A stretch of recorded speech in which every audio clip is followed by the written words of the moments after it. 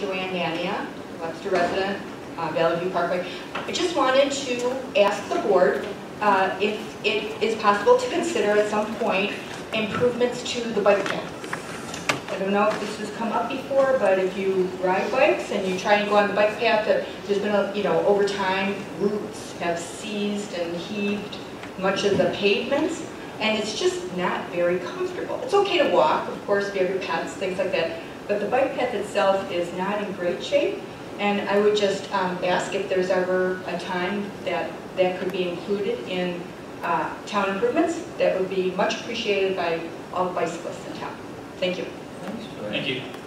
And just for our edification, I think, are we talking about the one that's parallel to 104? Right. Between Bay and out to 250.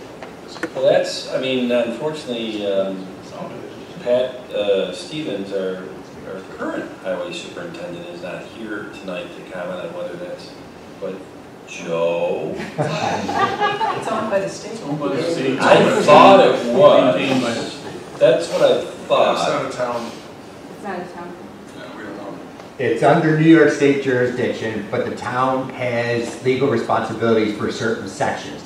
You have to look at the DOT guidelines, and from where it starts, the Salt Road, all the way through, there's segments the town is responsible for drainage, areas we're responsible for the bike path. It's a smorgasbord.